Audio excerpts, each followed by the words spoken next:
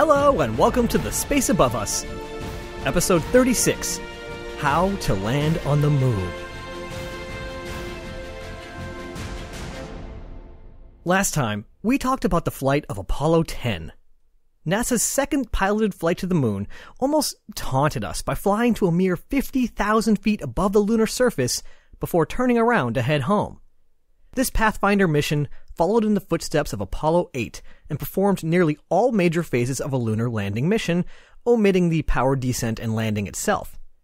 By flying the LEM in its native habitat for the first time, NASA was able to answer some key questions about the nature of the moon's gravitational field, its own flight procedures, and the behavior of the LEM in the lunar environment. And despite some alarming unauthorized dancing on the part of the lunar module Snoopy right before staging, the flight went smoothly. The path was now clear for the crew of Apollo 11 to bridge that final gap and get their boots dirty. But is the space above us ready? Not quite yet. We've got ourselves a Saturn V rocket, a Cadillac of a command and service module, and a sporty little lunar module. We've learned how to fly it all to the moon, how to insert it all into lunar orbit, and we've even taken the LEM out for a spin, or at least several unexpected rolls. All that's left to do is kick up some gray dust and plunk that thing down on the surface, right? Easier said than done. Before we see how Apollo 11 did it, we're going to spend today's episode examining in detail what is required to transition from lunar orbit to the lunar surface while remaining in one piece. As usual, I've drawn from a number of sources when writing this episode, but I will be leaning a little more heavily than usual on a single source, so I wanted to give it a mention. Frank O'Brien's book, The Apollo Guidance Computer, Architecture and Operation, is a book that I first came across while doing research for episode 27, Apollo Computers and Software. To be honest, the coverage of the computer itself wasn't as useful as I was hoping, but the book contains an excellent detailed timeline of the build-up to landing. I'll be cross-referencing that with a bunch of other stuff. In fact, I should probably do a supplemental about my sources one of these days, but I wanted to make sure Mr. O'Brien got a nice shout-out. I should also mention that the exact procedures and cabin layout varied a bit from mission to mission, so some of the minor details may end up as an amalgamation of all 6 landings. To give you an idea of the scale of change that I'm talking about, somewhere between LEM 2, the unflown test article, and Apollo 12, the AGS mode control changed from a dial to a switch. So for the episode on Apollo 10, I wasn't really sure which one it was. Nothing dramatic, but I just want to give you all a heads up. Let's get into it. Close your eyes. Imagine you're on board the Apollo Command Module, orbiting about 100 kilometers above the moon. Alright, Commander. The day you've been training for is finally here. Are you ready to head to the surface? Before you do anything else, open up the hatch to the LEM, float on in there, inspect the vehicle, and begin the somewhat lengthy startup process. Better yet, get your lunar module pilot to do it, since, it's his job anyway. This should just involve a lot of coddling the computer, checking that systems are working as expected, and checking that all the switches are in the right place. I'm not sure if this usually happens now or a little later, but an important step in the landing preparations is for the crew to hook into a system of restraints. As you'll recall, the designers of the LEM have taken advantage of the particulars of the lunar landing and done away with chairs for you and your lunar module pilot. Instead, a series of cables, reels, and ratchets are available at each crew station. You guys will hook into the system at the waist. The system allows a certain amount of free movement while also pulling you down with approximately 30 pounds of force. This means that you can stay in the standing position at your console without drifting away during the landing maneuvers. So go ahead and clip in now. Next, it's time to undock. First, put on your helmet and gloves, just in case. Once that's done, place the LEM in a free drift so that it won't fire its attitude control thrusters while close to the CSM. The last thing we need to do is bonk into the command module and put a dent or a hole in our new ride. Don't forget to instruct the LEM computer to keep track of the velocity changes that occur during the undocking procedure. They won't be much, but every little bit can affect your orbit. Undock, wait until you've put some distance between the two vehicles, and then re-enable attitude control, leaving the LEM in attitude hold mode. Before you get too far apart, face the CSM so that your command module pilot can get a good look at your spacecraft and check that the rendezvous light is working. Yet another important backup. If you like, you can take off your helmet and gloves now. I know they're not the most comfortable. Once everything looks good, the CMP will fire his thrusters and back away, giving you a little room. If this is one of the later missions, the CSM would have already used its big engine to drop you down into a lower orbit. But if this is one of the first two missions, well, first of all, hi Neil or Pete, but secondly, you're going to have to drop your own orbit, so let's cover that just in case. The maneuver to drop your orbit is called the descent orbit insertion. It's going to take you from a roughly 100 kilometer circular orbit to one with a low point of around 15 kilometers. Or since you're a test pilot from the 60s and don't really think in metric, that's about 9 miles or 50,000 feet. You know, this is the same one they did on Apollo 10. It also gives you a good chance to give the descent engine a whirl before getting into the landing proper. If the CSM has already dropped you into a lower orbit, leave the engine arm switch off, but try out the throttle controls. You should see the commanded levels reflected on your dials, but really make sure that the engine arm switch is off first. Sometime around here, Houston is going to send you updated data on the CSM's orbit, which was changed when it backed away from you. Input this into the Primary Guidance and Navigation System, the PINGs, as well as the Abort Guidance System, the AGS. This way, if something goes wrong, you'll easily be able to find the CSM. As you pass over your landing site from about 50,000 feet, take a good look. I know you studied the crater maps hundreds of times, but nothing beats the real thing. It's been about an hour since undocking now, so the CSM should be decently far away. Fire up your rendezvous radar and make sure you can get a good fix on the CSM. All of this stuff has been tested before, but not with your specific vehicle while actually in space. So it's best to double check. And triple check. Before you pass around to the far side of the moon, point your high-gain antenna in the direction you expect the Earth to be when you come around on the other side. That way you'll be in contact as soon as possible. While back there, double check and calibrate your COAS, the Crewman Optical Alignment Site, and your LPD, the Landing Point Designator, by comparing against some known stars. They won't line up perfectly, but they should be close enough. Also, fine-tune the inertial measurement unit. To do this, use the Alignment Optical Telescope to sight some stars and feed that data into the computer. What's that? You don't know what the Alignment Optical Telescope is? I don't know how you forgot. It's not like it's the sort of thing that a podcaster from the future might completely neglect to mention in an episode entirely dedicated to the lunar module. Briefly, it's that big optical instrument in the center of the LEM control panel with the yellow handles. You can't miss it. Take a peek in there, find some known navigation stars, and rotate the dial until the spiral overlay is right on the star. Since the spiral rotates outwards at a constant rate, this is actually a clever way to determine where the LEM is pointed pretty precisely. Also, be sure to calibrate your AGS, the Abort Guidance System. Just leave the LEM at a specific attitude for a few minutes and let the system monitor how much the gyros drift.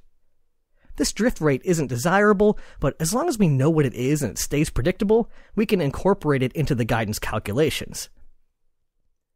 Okay, it's been about 2 hours since undocking. You've already gone around the moon once. Just one more orbit to landing. If this is one of the later missions, go ahead and pressurize the descent propulsion system. Neil and Pete, you've already taken care of this earlier. Give the landing radar a whirl to make sure that it turns on and gets to the expected temperature and all that. It won't have a lock on the ground yet, but we can at least make sure it's not going bonkers. Before passing over the landing site again, copy down the latest state vectors from Houston to make sure that your computer has the latest and greatest data. You know state vectors, your position, velocity, state of your orbit, all that good stuff. Your lunar module pilot should also be copying down all of the abort scenarios that have been calculated for the particulars of your orbit. Capcom will read them up to him. Make sure he writes clearly. As you pass over the landing site, use your landing point designator to track landmarks and time how long they take to pass by. This gives you your velocity and thus your altitude. There should be no surprises here since your computer will tell you how high you are, but it can confirm that everything is working as expected. It's also worth noting that if things aren't going that great, this is a perfect place to begin the process of re-rendezvousing with the CSM, but let's hope it doesn't come to that. It's been just over 3 hours since undocking, and you've still got about an hour and a half before landing. Perform your last fine alignment of the IMU. It will have drifted a little bit, but by seeing how far it drifted, you can confirm that the drift rates are as expected. If the drift isn't what you predicted, you might have a problem. Prime your AGs for an abort so that you won't have to do it on the fly in case something goes wrong. Switch your reaction control system to a more aggressive setting. Yeah, it'll use a little more fuel, but you want nice, snappy controls during the landing. Load up Program 63, the braking phase program. It shouldn't do anything, but you can check that it has the expected time that you'll fire up the engine. In case you forgot, the landing is broken down into 3 phases: braking, approach, and landing. During the braking phase, you'll be burning your engine more or less horizontally, dropping your velocity from orbit speed to something more reasonable. During the approach phase, you'll pitch forward and get a better look at your landing site. Make tweaks as appropriate, but remember that the clock is ticking. Finally, the landing phase. Hopefully this is just a straightforward, slow vertical descent. Nice and gentle. Braking, approach, and landing. Remember now? We've only got about an hour left until landing, so if you took your helmet and gloves off, put them back on. Switch the environmental control system to only pump oxygen through your suit circuits rather than the cabin in general. Pull the circuit breakers to arm the staging pyros. You'll need to stage in a hurry in the case of an abandoned landing, so it's best to arm them early. Deploy your hand controllers. It's almost time now. 5 minutes until we light the engine. Get your final state vector update from Houston and put the primary guidance system, the pings, in control of the spacecraft. Make sure your AGS has all the latest information. Shortly before you start the burn, the computer will ask permission to place you at the proper attitude. Give it the go-ahead. 30 seconds before ignition, the display with the countdown to engine start will begin flashing. It's sure to get your attention. Flip the master engine arm switch to descent. A few seconds before ignition, fire your RCS thrusters to settle the propellants in their tanks. With 5 seconds left, the computer will flash Verb 99, which is its way of asking if you're really sure about this. Press Proceed. You shouldn't hear or feel much at first, since the engine will only be running at about 10% thrust. It'll stay like this for around 30 seconds, as it determines the precise center of gravity of the LEM and aims its thrust vector through it. Try not to rock the boat. You will now be in Program 63, which covers the braking phase. At this point, you'll be flying feet forward, facing down at the moon. This allows you to keep an eye on your approach and make sure that you're on track. But you can't stay like that forever, so after about 3.5 minutes, it's time to yaw around. Do it gently, but rotate a full 180 degrees around your thrust vector so that now you're flying feet forward, but with your backs to the moon. The view won't be much, but it will make your final approach a lot easier. Now that the back of the spacecraft is facing the lunar surface, your landing radar should be able to get a lock. This is a particularly interesting moment because it'll be the first time your computer gets a reality check. Once the radar gets a lock, it will tell you your actual altitude. There will inevitably be a difference between where you actually are and where the computer thought you were.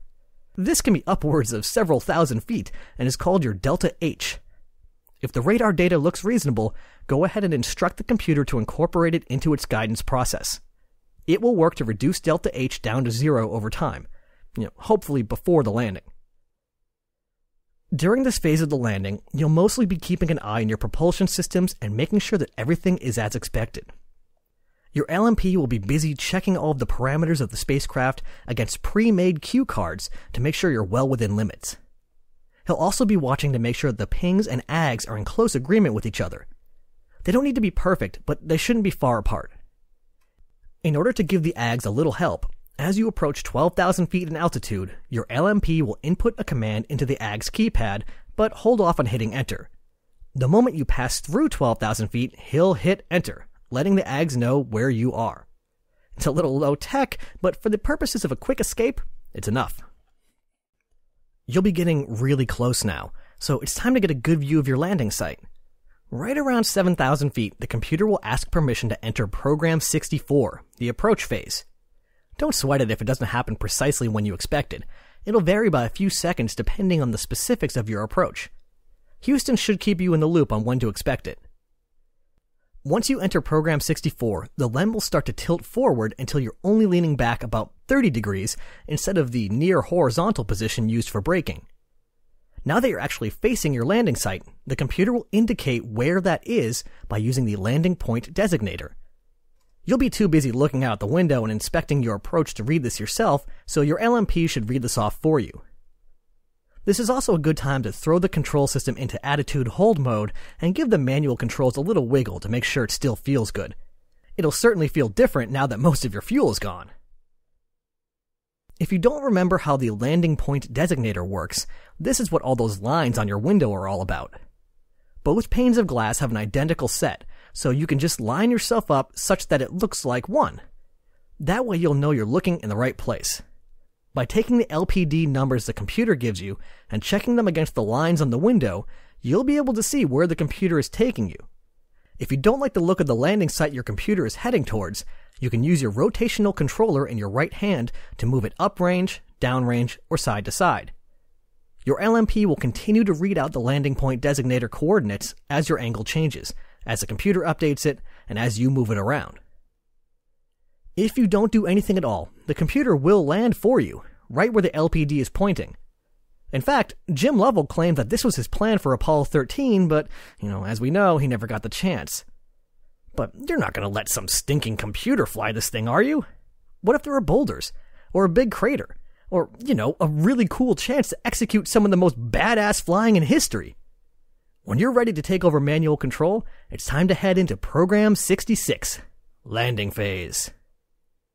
To do this, move your left hand over to the DPS rate switch and flip it up or down.